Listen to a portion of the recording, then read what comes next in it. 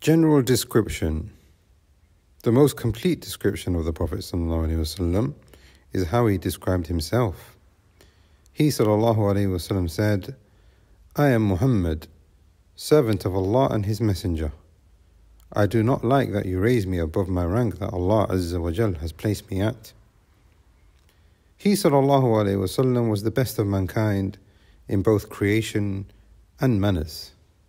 Allah said, and indeed, you are of a great moral character. And Aisha radiallahu anha said, his moral character was the Quran. He acted upon it, observed its law. He was pleased with that which it was pleased with, and angry with that which it was angry with. Allah's close friend. He ﷺ said, indeed, Allah took me as His close friend, just as He took Ibrahim as His close friend. Description of His ﷺ's creation. His noble body. Anas reported that Allah's Messenger ﷺ had a very fair complexion, and the drops of his perspiration, sweat, shone like pearls, and when he walked inclining forward. And I never touched brocade and silk and found in it a softness as the softness of Allah's Messenger's palm ﷺ. And I never smelt musk and found its fragrance as sweet as the fragrance of Allah's Messenger ﷺ. His stature. Al-Bara' bin Azib radiallahu anh said, the Prophet ﷺ was of moderate height.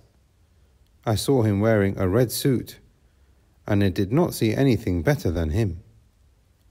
His face. Ka'b bin Malik radiallahu anh said, when I greeted Allah's Messenger ﷺ, whose face was glittering with happiness, for whenever Allah's Messenger ﷺ was happy, his face used to glitter, as if it was a piece of the moon, and we used to recognize it, i.e. his happiness, from his face. And Al-Bara' radiallahu anh was asked, was the Prophet ﷺ's face like the sword? He said, no, it was like the moon. His hair. Anas bin Malik radiallahu anh said, the Prophet ﷺ had big hands, and I have never seen anybody like him after him. The hair of the Prophet was wavy, neither curly nor straight. His eyes.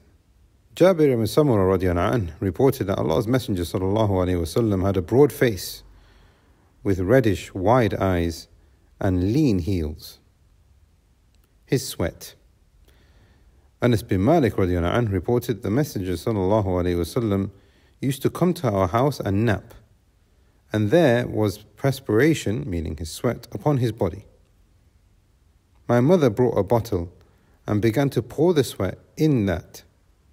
When the Messenger of Allah ﷺ got up, he said, Sulaym, what is it that you are doing?